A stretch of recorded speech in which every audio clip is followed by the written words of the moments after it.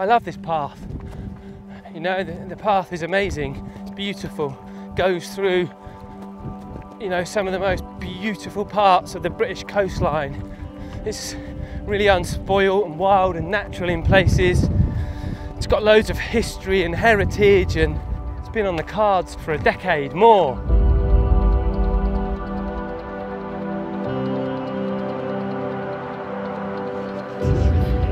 So we're going about 2 hours time. I used to come and run as a kid in Cornwall and think, this is beautiful. One day I'll do all of it. Day 15 of the long run home, and it's quite a big day because I've been a bit of a mess the last few days.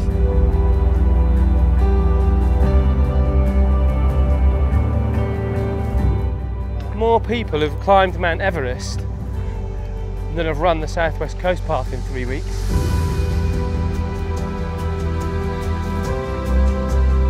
I think, you know, this is something like climbing Everest 3 times, doing this. Once a week for 3 weeks.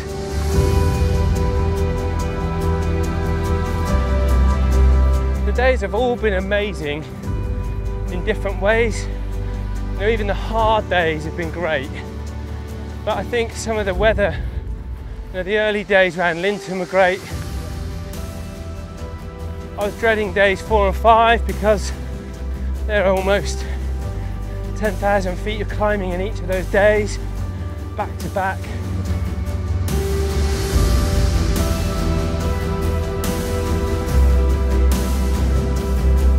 So what's your name? Helen. Why are you here today? I wanted to come and support Martin and, you know, just show him this beautiful place that we live in. I just want to point out, right, that Andy's making the run look really easy with the buggy behind. This is a lovely, flat, good, wide surface. It hasn't been like this the whole way.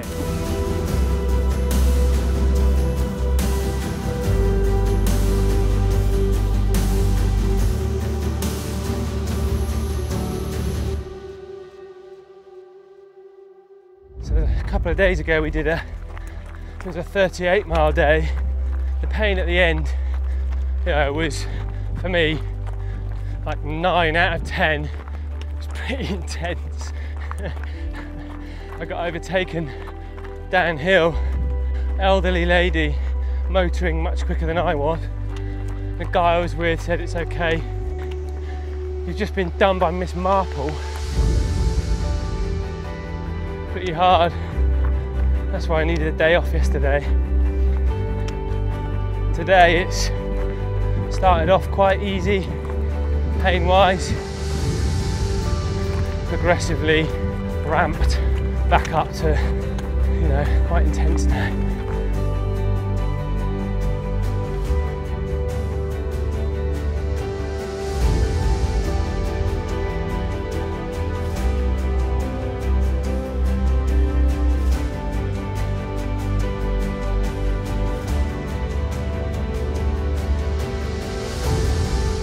I wish I didn't have that attitude of tomorrow's another day. You know, it might be better tomorrow. That sort of relentless pursuit of possibility, where there's a little chink of light, I'll always go for it. And that's hard, when sometimes you should just stop. It's hurting, as you can probably see. Running downhill, it's not very comfortable at all. Kind of worked out that if I go side to side and take the pressure on the outside of the foot, it eases the pressure on this part of my quad.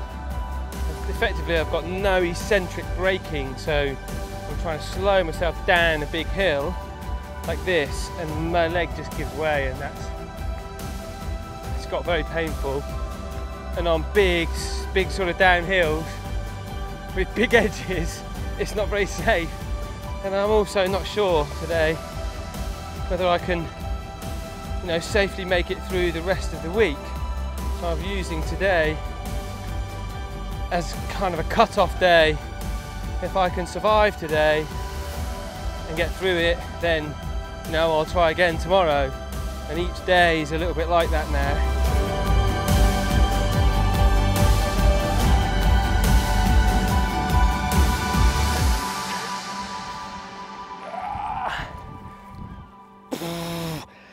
Go over on it. Yeah, you bastard. I think I put my foot down a hole. Just went over on this ankle. This ankle's been swollen all week with a fat ankle, so it's quite fragile. And this quad bandaged up means it's quite weak. So I've got a dodgy quad on one side, a dodgy ankle on the other side. Anything like a little rutted field, and before you know it, you're on the deck. So an already swollen foot, you know, rapidly. It's like when my children get ill. You know, your children get ill and they get one little illness, and it can layer into another. And with this, like one injury where something's come along, and it's thrown your balance, it's kind of thrown things, then you get another one that layers on top of that, and something else, and that layers on top of that, and something else, and that layers on top of that. And it's those layers that make you go, man, this is really hard. So yeah, took a tumble. Well, I shall get back up. And yeah.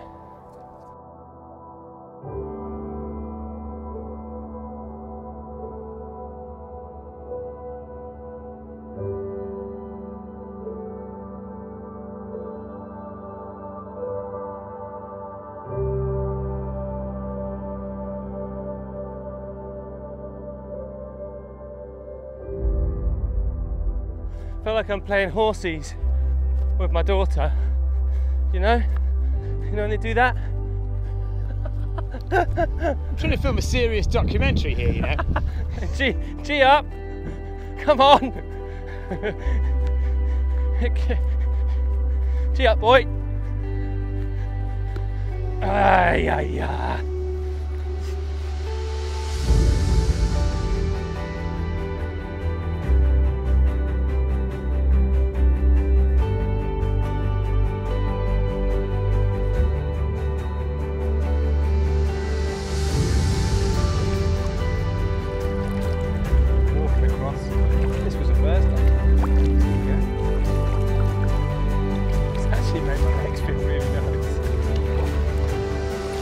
What it's about, you know, moments like this, you know, whether I make the path or not, I'll remember the time that we hit this river and, you know, we had to walk through it.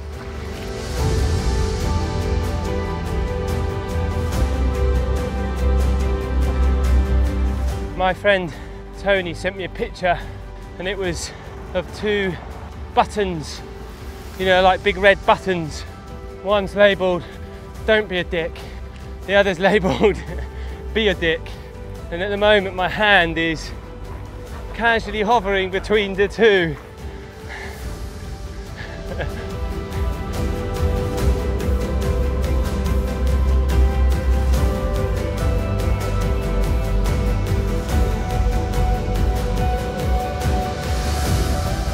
And I said today would be the deciding day. And I know what lies ahead, and I know what condition I'm in. And honestly, all of it depends on the terrain. If it was like this, I'd do it, no problem. Well, it would hurt, but I could do it. It's the downhills.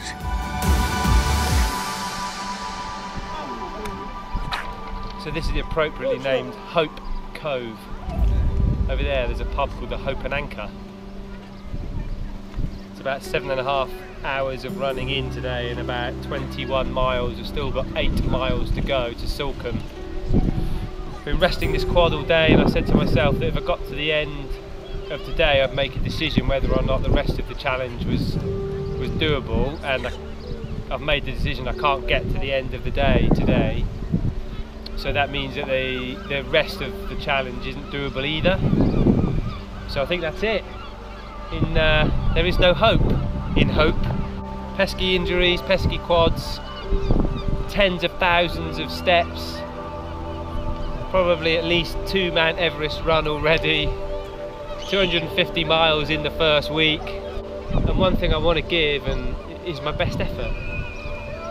You know, like I've given this my best effort, and that should be enough.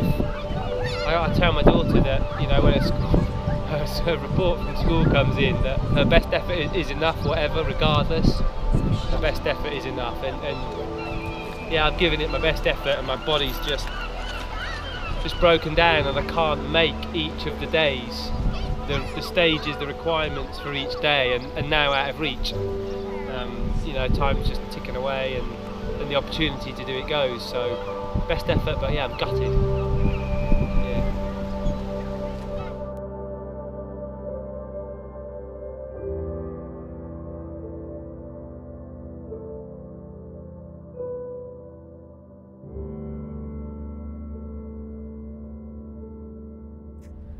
Ah well.